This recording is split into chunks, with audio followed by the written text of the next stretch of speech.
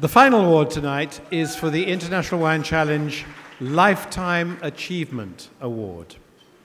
Now, the winner of our Lifetime Achievement Award is a great lover of wine.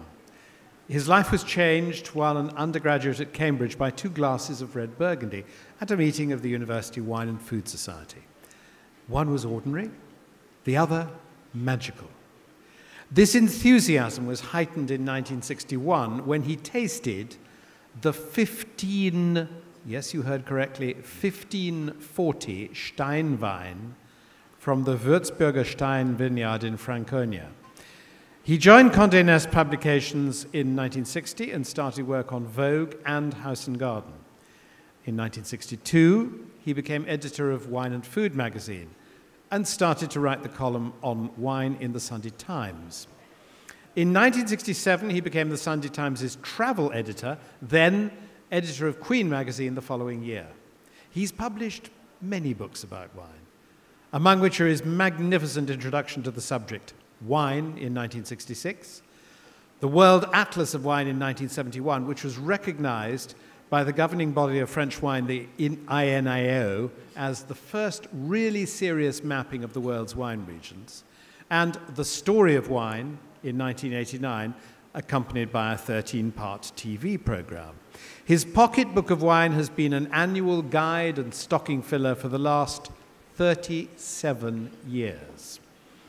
He has an equal passion for trees. The International Book of Trees was his first book on the subject, recently revised in 2010 as Trees, A Lifetime's Journey Through Forests, Woods, and Gardens. He is editorial director for the Royal Horticultural Society's journal, The Garden, in which he has written the monthly column Trad's Diary, also for 37 years. In the commercial world of wine, he has been president of the Sunday Times Wine Club since 1973. He was the director of Chateau Latour from 1986 to 2001 and co-founder of the Royal Tokai Wine Company in 1990. In 1986, he created a collection of wine glasses and other wine-related items with a shop in St. James's and a thriving market in the Far East. Honours he has won include Decanter's Man of the Year in 1995, Officer in the French Ordre National du Mérite Agricole in 2004, and an OBE in 2007 for services to winemaking and horticulture. His charm and wit are well known in the wine trade. Ladies and gentlemen, please welcome to the stage the winner of the 2013 IWC's Lifetime Achievement Award, Hugh Johnson. She's up all night to the sun. I'm up all night to get some. She's up all night for good fun. I'm up all night to get lucky. We're up all night to the sun. We're up all night. Well, thank you all. They had to find somebody who'd been around for a bit, I know. It is thrilling to be here, and it is thrilling to be part of this astonishing business, industry, call it what you will, which has become, I could almost say, in my time. It was a much more modest thing in 1960, so that's 53 years ago, when I wrote my first wine article, which was in Vogue. It was a Christmas issue of 1960, and you'll never guess what I wrote about: what to drink with turkey. Tip for beginning wine writers: people always want to know, and it doesn't matter a damn. But there's many, many people I should really want to thank for my presence on this stage tonight. A lot of them are here in the room. I've got a wonderful caucus over here with the Lacewaits gang, who I love. They're a marvelous gang, and we work together closely. I thoroughly enjoy it. And that started, oh God, in 1975? It can't be true. My publishers and all that. I mean, there's a great long list, but consider yourself thoroughly and warmly thanked, because nobody does this thing without being egged on to it, let's put it that way.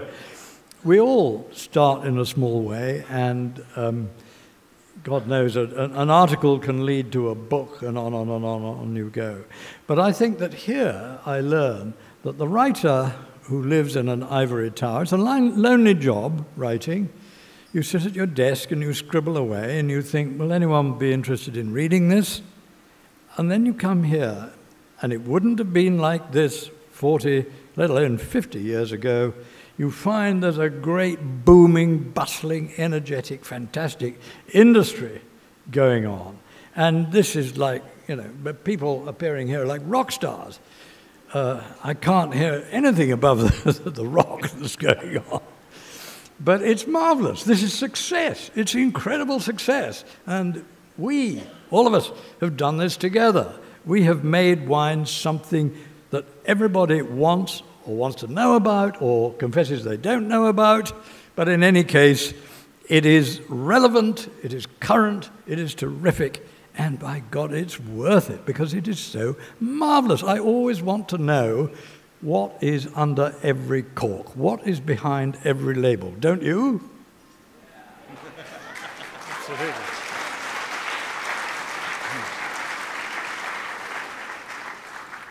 It's all about enthusiasm, and it's all about your senses and about being prepared to give a moment's thought to what's going on in your nostrils and in your mouth and in your throat.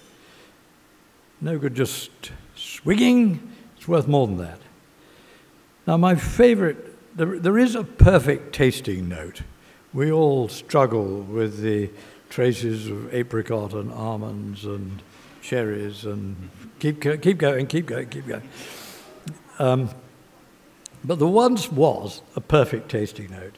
And this is a story that I got from my old mate, Len Evans, who I still celebrate very, very often.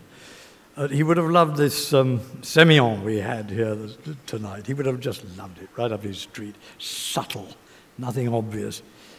So he tells this story of two swag men, is that the correct term? Any Australian here can correct me? Who are wandering about in the bush, as swag men do, and they bump into each other, probably under a coolibah tree, probably by a whatever it is hole where they will meet. And Bruce says to Bazza, "Hey, you got a bottle of wine there?" "Yeah, I got a bottle of wine, yeah." "Can we have a taste?" "Okay, mate, yeah." Bruce hands Bazza the wine bottle, or the other way round, and indeed he gives the top of the bottle a jolly good wipe before he takes a slug.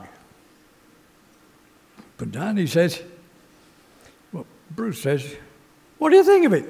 He says, "Just right."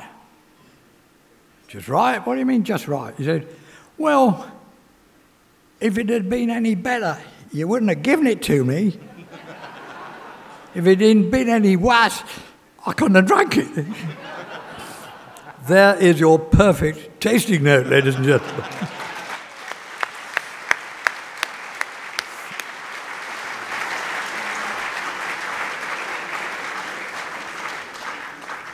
With which I simply say this is a tremendous honor. I'm absolutely thrilled. I'm thrilled to be here. I'm thrilled to see our industry in such fantastic shape. And keep going, and let's go for it. Let's grow and have a lot of fun in the process. Thank you all. In just a few seconds, how can you summarize what it means to both win this award, and also how do you feel the wine business has moved on since you started? Well, it's amazing for anybody to be awarded, or paid indeed, for doing what they love to do anyway. I mean, most people buy wine if they can afford it and love it and share it with their friends, but they don't expect to be paid for loving it. But somehow or other, I hit gold early on in my career, and somehow what I wrote appealed to people.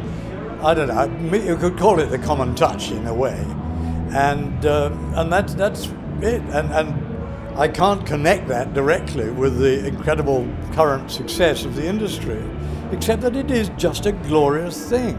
I mean, wine reveals itself as one of the great gifts of nature. I mean, there is such concentrated It's a natural product that expresses where it comes from, when it was made, who made it. There's nothing else in our lives that does what wine does. And of course, it cheers you up. If you were able to tell one thing to the people watching this video to keep the love of wine and the ship on course for the next 20, 30 years, what would it be? Those of us who really love wine love it, I think, because we get some understanding out of it. You can't love wine just by taking a slurp. I mean, I love beer too. And when I drink beer, I fill my throat with a great big swallow, and I love it, and I'm very happy about that. When I taste wine, I engage my brain as well. I think that's the great thing. You actually put brain into gear, and then you taste the wine, and it tells you, it gives you messages.